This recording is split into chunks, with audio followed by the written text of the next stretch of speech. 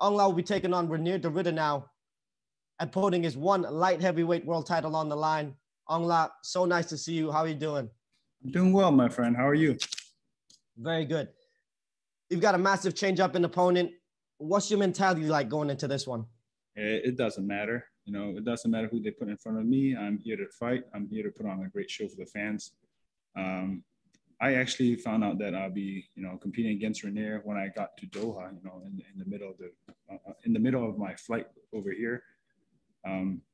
It's a better matchup in my opinion. Our first one's going to be from Jay Anderson of Cage Side Press. So I wanted to start with, we spoke to Reinier yesterday, and he made a comment saying this isn't a rivalry for him because he doesn't believe you can beat him, and I just want to get your reaction to that first of all. He can think what he wants. It doesn't make a difference. I know I've made adjustments since the last bout, so I know I can beat him. He's one trick pony, and I'm a more well-rounded fighter, and I know I'm going to break him, and I know I'm going to put him away. How much does getting this win back mean to you in comparison to some of the other losses of your career, in particular, Vitali? Well, it means a lot. He's definitely showed that, he's definitely showed that he's a competitor. Last year was it was a bad year for all of us. And for me to right my wrong, it's very important. And last one for me. I mean, this time you're at a higher weight, and I'm just curious if you think that will be an advantage for you. I think so. I think I'll have more power. I'll have more. I think I'll be a little bit stronger, and I've prepared really well for this bout. And I think physics, the more weight, the person with the more weight is going to be a little bit stronger. So I think I'll have a weight advantage on him. Our next question goes to Jason Burgos of mixedmartialarts.com. Hey there, Aung. So first question is there like an added pressure for this? Losing to him a second time, if he took your both of your titles, would be tough for any top athlete like yourself to deal with. That fact, along with everything going on back home in Myanmar, are those some of the major reasons you sought out recently a sports therapist before this fight to deal with the pressure of not losing to this guy again? Yeah, I didn't even know I was going to compete against him. I flew out from the state thinking that I'll be fighting Big Dash, and then in transit, we had a change of opponents. So I'm grateful I have an opponent this coming on Wednesday.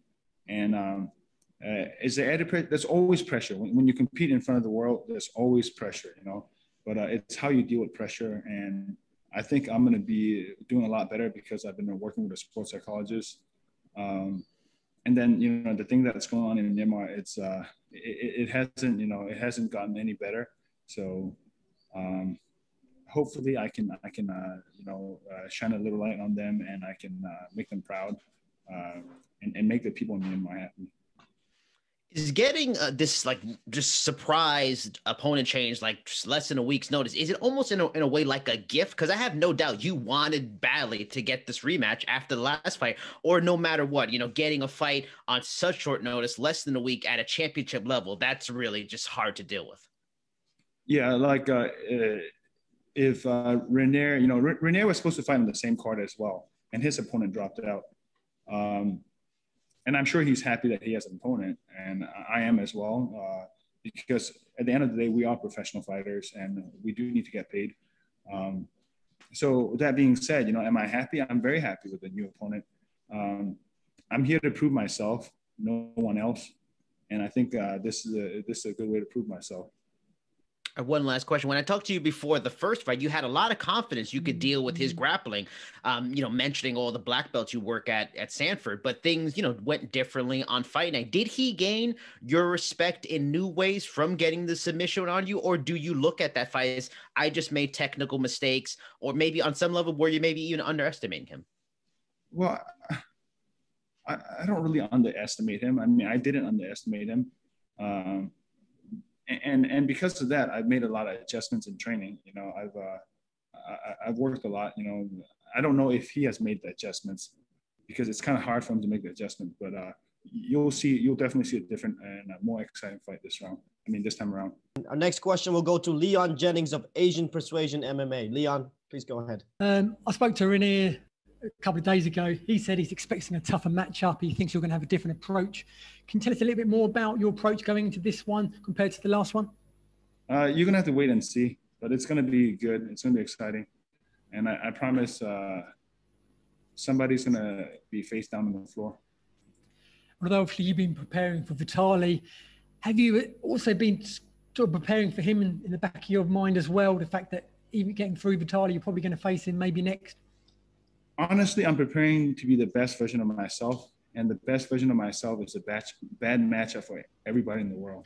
Cool. Lastly, you kind of touched on this already, but how important is it for you to make a statement to give your fellow countrymen something positive to talk about and to maybe highlight what's going on in Myanmar? Yeah, it's very important right now with what's going on. It's really dark times. Like it's hard for me to explain right now, but read it in the news and you'll understand. Like we're going back in the dark ages, and I don't want to dwell too much into it because I'm not a politician myself.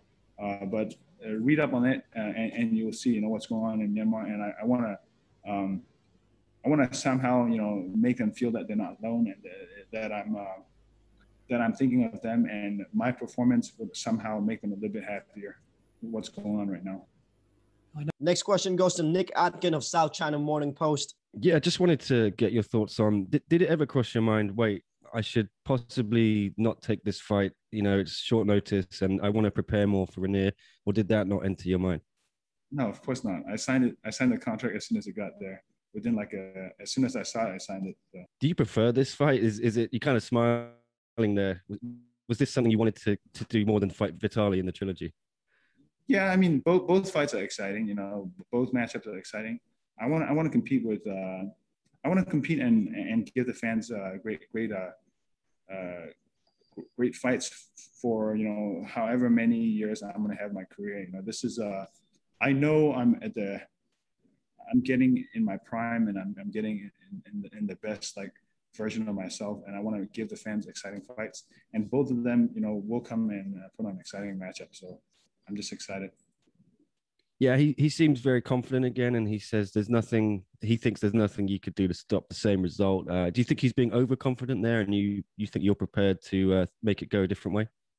Yeah, you can't say there's nothing I can't do. I can break his face. Yeah, that's true. Just lastly from me, would you also like to do this fight with Big Dash down the line again? Sure. If he's able to. I hope he recovers, from the coronavirus and he's healthy again, then we'll make for a good matchup as well. Next question goes to Sergio Pinero of Fighter Path. Sergio, you're up. You faced three undefeated fighters in your one FC career. Is there extra satisfaction getting it done against someone who has that O next to their name? Yeah, definitely. It really brings out who they are as a mixed martial artist and a fighter. Some people, when they lose their O, they break and they go down. So it's good. It's you're O for a reason. You're O because maybe you haven't fought the. I don't know. It's just it's to me it doesn't matter. I don't feel that satisfaction in taking the O. It doesn't really matter, but it doesn't make a difference to me. And then one last one for me here. Some of the greatest rivalries in MMA end up going on to become trilogies. Obviously, there are 2 belts across 2 weight classes between the two of you. Do you feel like you guys could go beyond that and maybe fight 4 or 5 several times, defending one another's belts? Well, every time I do a rematch, I always try to put an emphasis, and I always try to make it known that they second guess signing the dotted line. So after this fight, I plan on doing the same, make him second guess signing the dotted line. Our next question is from BBC Burmese. BBC Burmese, please go ahead. You can imagine, and Myanmar people will be eagerly expecting and waiting for your trump. As some positive news in these dark times, they desperately need under this current situation. Does it make to you strange or pressure? Well, initially it was a lot of pressure, especially with what's going on and what people were saying. But I'm trying to use it as a strength, and I'm trying to give them some positivity during this dark times. And for me, it's I just want to be a positive light for them. Last minute change an opponent, does it affect to your game plan and strategy? If I'm trying to be the best in the world, if I'm truly trying to be the best in the world, it doesn't matter who I fight against. It doesn't matter who I compete against. I should be a bad matchup for anybody in the world, so it doesn't matter. For the exact game plan and strategies, because how confident are you in now to fight against someone who capture the middleweight title from you with first round submission? How confident I am? I'm confident in my training. I'm confident in my team. I'm confident that they prepared me well. I don't have a doubt that I can finish him, and I don't have a doubt that I can put on a great performance against him. Our next question will go to Jack Gottsell of Topsoft Sports. Jack. Already having an immediate rematch under your belt versus Big Dash, does that experience help you in a fight versus Ridder, where it's also another immediate rematch? They're two different fighters, so not really. But that being said, we prepare in every aspect, and after my last bout, I've been working a lot on my deficit, so it should be it should make for a good, exciting matchup. And I like that Reinier is very confident, saying that he's going to take everything from me. So I like that, and that should make for a good matchup. Thank you. And do you believe the short notice will affect your ability to game plan enough to overcome Ridder this time around? Or is that something you knew would happen one day, this rematch? I knew it was going to happen. This rematch was going to happen, but I thought I was going to get through, a few more people, but it's okay. It doesn't, like I said, earlier, at Sanford MMA, we train to be the best. We train, all aspects of MMA. We train to be a bad matchup for everyone. So we got great trainers. We got great teammates. So I'm just excited that I get a chance to redeem myself from last year. Next question will be from Christian De Santiago of MMA Island. Gotcha. I know you're fishing for a big win this week, but with the American primetime, a lot of your American fans and friends are going to be able to watch this at a good time. So, there's a lot of casual fans that are now able to watch this event with it not being so late. So, what message do you want to send to the American audience? I'm going to put on a great show. It's going to be exciting. The whole card's going to be exciting. But don't blink. This one's going to end with a bang. Next question goes to Faris of Singapore Strike Sports. Faris, please go ahead. Follow up to the previous question that you be live on TNT and some of the fans might not know who you are. What you like to say to the fans and describe in a sentence who you are and what makes you the best fighter in the division? Fans, there's not much to say. I'm going to do let my hands do the talking. I'm going to let my fists do the talking. But you guys are in for a treat. US primetime. If you've never seen one championship, you're in for a big treat. You'll be fighting in the morning. Does that affect you in any way? No, I spar in the morning, so it's even better for me. We do a lot of our hard training in the morning, so it's perfect. Our next question goes to Tom Taylor of Bleacher Report. Tom, please go ahead. Obviously, Reinier is known for his ground game. I know you spent a lot of time since the first fight working on your ground game at Sanford MMA. Are there any guys in particular that have been really valuable training partners as you get ready for this rematch? I would say, Gilbert's been there helping us out. We have, Brendan Allen, who just competed, a couple of days ago in the UFC. That was there. We have a lot of great jiu-jitsu guys. Wagner Rocha has been helping me out a lot. I've been doing a lot of just straight jiu-jitsu rolls at his gym. And we have Linton Bissell, Steve Maury, built much bigger than Reinier. So they've been helping me out a lot. Greg Jones been helping me out with the wrestling part, and Nate Malport is here with me. So the list goes on. Like I said, we're trying to be a better version of ourselves. We're trying to be a bad matchup for anybody in the world. So, and my focus, last few months have been a lot on the jiu-jitsu part. So after all that preparation, how ready do you feel to grapple with him if the fight hits the mat again? I'm 100% ready, for anything. Like I said, I've been we've been trying to become a better, mixed martial artist as a whole, and of course, there's holes in everybody's game. But that being said, I know he has a lot of holes as well, so it's gonna be good. Mm-hmm. You mentioned a moment ago that you can break his face. We all know that, but should he be worried about your ground game at all in this matchup? There are things that we'll do, adjustments that were made, and he's going to have some difficulties, in my opinion, in those ground sequences. Our next question goes to Jude Briosis of Overtime Heroics MMA. Considering the circumstances, your opponent, your age, storyline coming into this fight, would you say that this fight is the most crucial of your career? I guess, man, you're only as good as your last fight, Everybody thought I was the man until my last fight, so it is what it is. Every fight is so crucial. Every fight is so important. You only fight a few times in a year or so, but we train, we train 6 days a week, twice a day, so it's so crucial for me to put everything together in one night, or one day for us for this one. There has been recent problems in your home country, Myanmar, which you were so vocal about.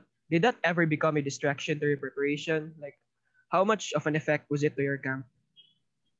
It's depressing, especially in the beginning of February. A lot of, fingers were pointed towards me for not speaking out. And it's not that I didn't want to speak out. It was just hard time for me.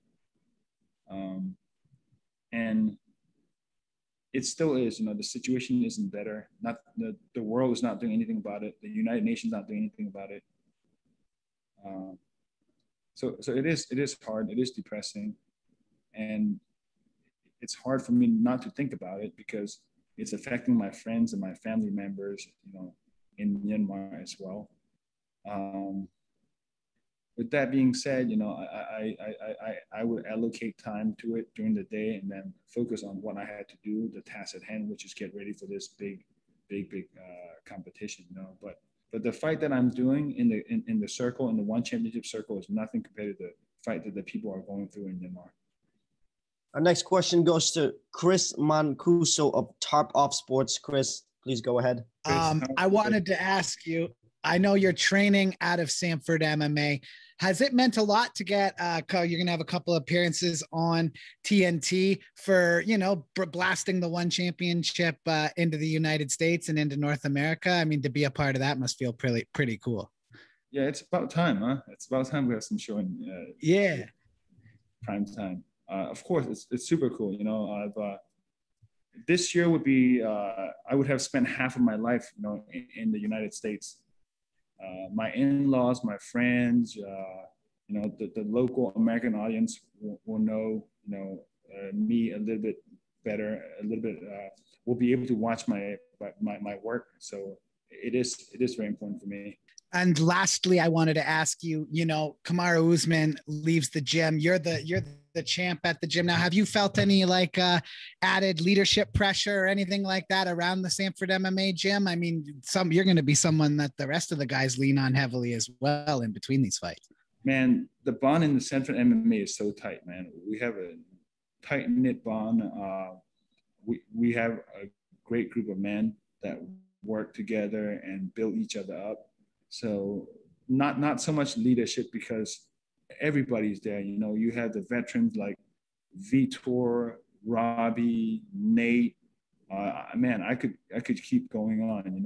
And our trainers like Henry Hoof, Greg Jones, Kami, Corey Peacock. Like these guys are amazing, man. We keep each other accountable. We have really close, tight knit group of guys that work hard, train hard, and at the same time, we're positive energy to each other, you know. So it's there's no added pressure at all, you know, with Kamaru leaving. Kamaru, you know, left on his terms, and he's doing well, and we're happy for him, you know. We're not, no one is like angry that he left. No one's, you know, unhappy that, you know, he's gone. We're happy for him. He choose to go his own way, and that's fine. We had great times together, so we'll cherish those moments. And as for me, there's no added pressure. The Sanford group is an amazing group of guys. The next one's going to go to Dylan Bowker of My MMA News. Dylan, please go ahead. I'm doing well, thanks. I was just curious because I was, you know, talking to Rory McDonald about, you know, his adaptation with having to do an opponent switch short notice on his own right, a Sanford MMA teammate there. I'm kind of curious what facets of the Sanford MMA gym culture breed that confidence to make rapid adjustments like that. Like every day we train mixed martial arts, you know, we train mixed martial arts. So the change in opponent doesn't really affect us. You can just go down the list of guys in our gym and you'll see guys that are really strong in their striking, guys that are really strong in their jiu-jitsu, guys that are really strong in their wrestling. And we train with each and every one of them every day, you know? So for us to make the adjustment, it's not hard, you know? We don't train, like we don't bring in a kickboxer when we fight a kickboxer. We don't bring in somebody, you know, out of our camp to fight a body type or a style type, you know? So like Rory is one of the best mixed martial artists as far as the transition go. You know, when he mixes up his striking, his wrestling, and his jiu-jitsu, he's a problem for anybody. So as far as the adjustments go, it doesn't matter. You know, we have great guys in our team, and the energy is amazing. So it doesn't matter who we fight. Like I said, at my peak, at my prime, I'm going to be a bad matchup for anyone. You know, at either middleweight or light heavyweight. Man, I'm kind of curious if you get the ideal outcome here. This is a bit of a hypothetical, but would you have preference between maybe say a De Ridder trilogy for the middleweight belt, or would a Big Dash trilogy take preference, kind of just closing the book on that saga? Well, it doesn't matter. I'm going to compete, you know, 2 or 3 more times this year. So I want everybody.